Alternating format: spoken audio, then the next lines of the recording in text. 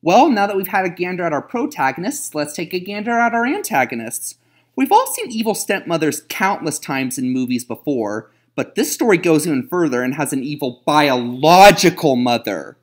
But which movie does it better? Well, let's find out with Best Corrine.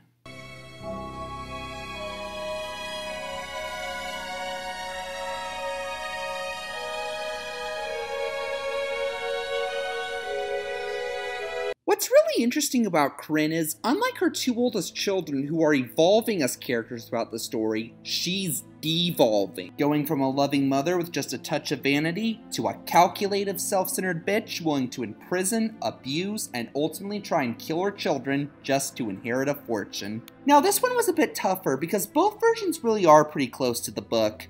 But one big problem I noticed with Victoria Tennant's Corrine was, it was kinda lacking. And I actually mean that literally here. Yeah, compared to the remake, Corrine does not have nearly as much screen time in the original. She's prominent at the beginning of the movie when she's arriving at Foxworth Hall and blocking the kids up, and in the third act when she becomes a full-fledged antagonist, but we only see her visiting the kids a couple times in the movie, and here and there sucking up to her rich father and living the good life, and that's about it. Because Corrine has much more screen time in the remake, her change of character is much more developed.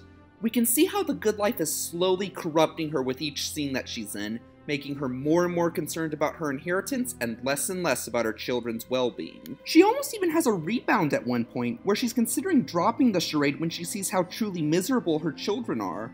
But it doesn't last too long. Much like with Kathy and Christopher, her elaborated development based on the circumstances makes her all the more interesting, while Tennant's limited screen time doesn't leave as much of an impact as it could have. But which actress played the part better? Well, at first glance, Victoria Tennant would probably look like the obvious winner. She seems to have this cold aloofness coming from her, not in a mediocre acting sort of way, but more in a I'm so perfect I don't have time to fully express myself sort of way. And again, that sounds perfect for the role of a greedy and standoffish bitch who doesn't care about anything but her money and her own happiness. But let's really look at it. Because she's so aloof and formalized throughout the whole movie, it's a bit difficult for her to come off as the caring mother she starts out as.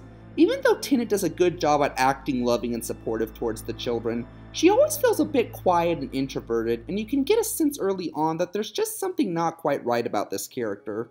It's kind of like Jack Nicholson's performance in The Shining. Sure, Nicholson acted the part of Jack Torrance's loving and sane side well, but his natural intimidation clued you very early on for what was to eventually come with the character. While Heather Graham is able to transition into the selfish persona effectively, she portrays Corrine's good side much better, coming off as a very warm and open person, shrouding her fall into darkness far better. But what about her villainous side? Well, Tennant certainly pulls off the insensitive snob without a hitch, but the abusive parent aspect is a little underplayed.